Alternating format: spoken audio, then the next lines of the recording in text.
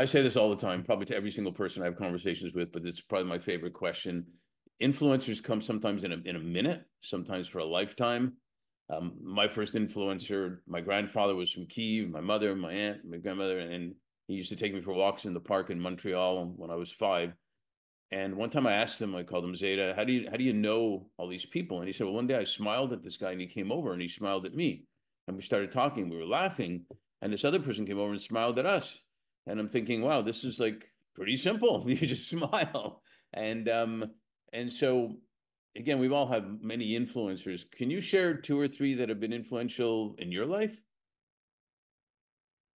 It's, there were probably a lot, but maybe just to say, I guess part of what I do and who I am and like the expectation of like how I approach problem, like date back maybe even to, learning this from my parents in terms of like, just, when there's a problem, like you're going to tackle that, like in this like kind of like early life kind of like influence. Yeah. I would say working at BCG, like the Boston Consulting Group, one of the partners I worked with for several years actually, I learned you only do great work and you over deliver.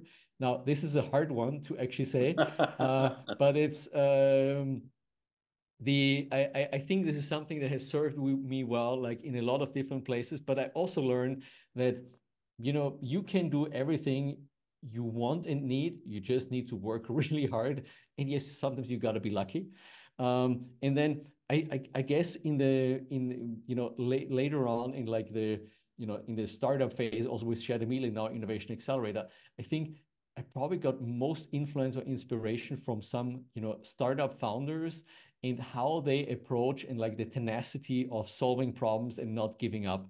And whether this is now one of the business celebrities that people follow, or like I think it's probably even more some of the individuals I met, like in accelerators, other startup founders, to really believe and relentlessly push for solving a problem that you deeply care about. I think that's something that really made a difference. Yeah, that's brilliant. And what I find is there's a lot of people that people know, they're famous, they're this, that in business or celebrity, but there's so many others that we don't know that are really influencers and doing great. And if nothing else, it should teach us that we're always influencing people, even if we don't know it. And why not choose to be positive rather than negative, because you never know what that person's gonna accomplish. Thanks for sharing that.